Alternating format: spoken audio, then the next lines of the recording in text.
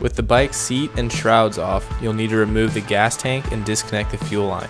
Be sure to put a plug in the fuel line.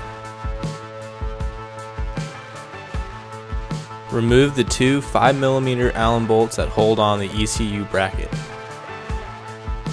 Remove the stock ECU and carefully unplug it from the wiring harness.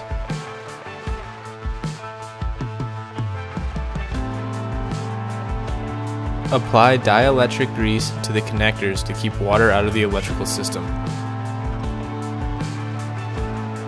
Remove the rubber cover from the stock ECU and install it on the gate ECU.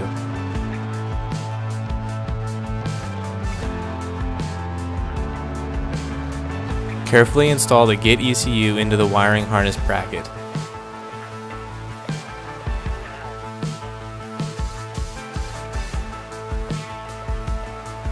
Plug in the ECU and put the bracket into the mounting position. Then install the two bolts.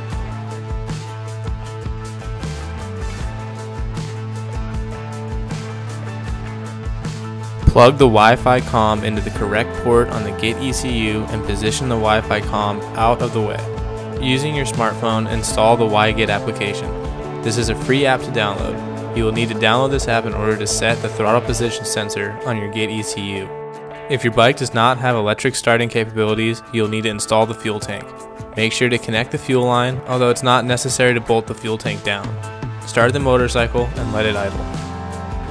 On your smartphone, you'll need to go to your Wi-Fi settings and select the Wi-Fi comm. Match the number that is on the side of the Wi-Fi comm and then enter the password. Select Service in the WiGate app. Select 0 TPS. Select OK.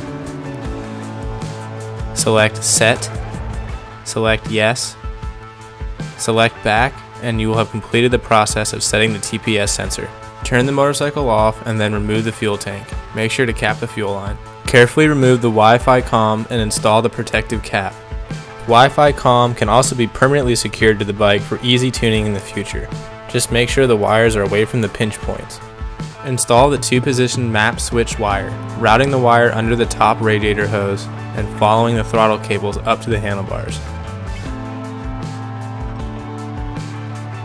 Plug the map switch wire leads into the ECU connector, making sure to match the wire colors.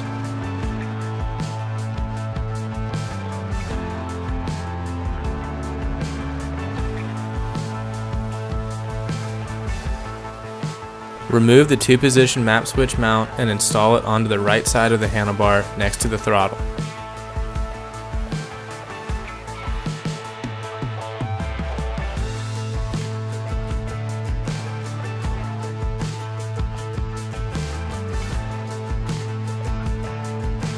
Zip tie the wiring to the handlebar.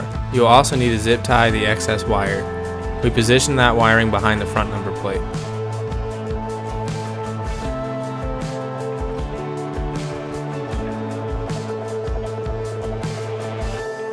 Make sure the tip-over sensor is mounted the correct way under the fuel tank. Reinstall the fuel tank, connect the fuel line after removing the plug, and install all other necessary parts for the motorcycle to be operational.